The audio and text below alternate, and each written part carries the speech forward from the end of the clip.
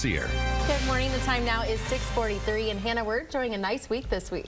It's been really lovely, and today is going to be fantastic. Lots of sunshine, temperatures in the 40s, really abnormal for January. Let's look back at January's now. How much more snow did Cedar Rapids get in January this year compared to last year?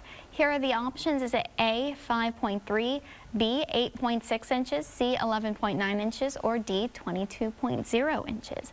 We'll think about that for a little bit, but let's first look at what our low temperatures were in the month of January. This is the low temperature difference from normal, so it takes what the low temperatures were and compares it to what we should get in January. So we actually had pretty mild low temperatures, excluding the time period between the 13th and the 21st. It was pretty mild, 14 degrees above normal on January 9th. In terms of our high temperatures, pretty much the same story.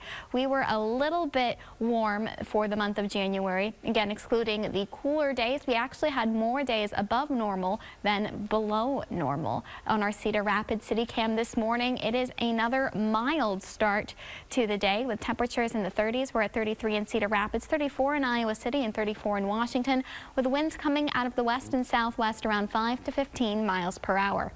That being said, we do have fog highlighted on your first alert this morning because we are seeing some patchy fog, mainly in our far northern counties. That's what we have on our visibility map. We actually starting to see some fog a little bit further west too in Tame at 1 mile in Fayette, quarter mile in Decorah, but most of eastern Iowa is having pretty good visibility. It's not too many impacts from the fog this morning. We have a mostly cloudy sky situated over eastern Iowa, and that's going to be the case for the next couple of hours, but by late morning, things are going to be a little bit better. The fog, the clouds, all going to clear out. A good amount of sunshine by noon with winds coming out of the southwest.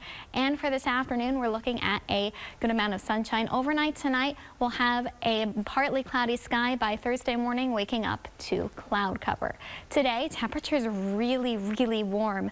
We're talking the mid to upper 40s, 45 in Fayette, 42 in Manchester, 42 in Dubuque today, 49 in Iowa City. Very warm for the last day of January. Overnight, once again, pretty mild in the 30s, 34 in Waterloo, 34 in Cedar Rapids, 35 in Washington, with that partly cloudy sky. In our 9-day forecast, temperatures in the 40s for the first day of February as well. That continues into Groundhog Day, and this weekend's looking pretty spectacular. Partly cloudy skies with temperatures in the mid to upper 40s, overnight temperatures in the 20s and 30s, and our little mini spring lasts through the beginning of next week. Now we'll take a look back at the weather-wise question. What do you guys think the answer is? I don't remember that we got a lot of snow, but how much was it? Yeah, I think we probably for sure got more this year based off the last couple of weeks. I'm going to say C, 11.9 inches. That's what I was thinking too. I'll go C. You guys are both right. We got 11.9 more inches of snow this year compared to last year. Total snow in January this year was 22 inches. So that was a lot. We did get a lot. That little brief period of January we actually had winter. It was actually very wintry. It was. All right. Thanks, Hannah.